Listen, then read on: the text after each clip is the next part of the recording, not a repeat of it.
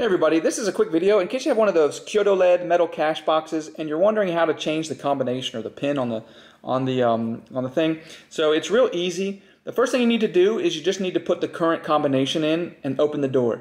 And now if you just bought it, the default combination is going to be 0000 or sorry 000. So all you need to do is put that combination in and then open the door.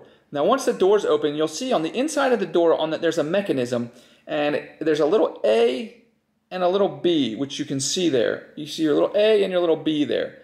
And so it will come originally in the A position. And what you need to do is you just need to move this little clip up to the B position.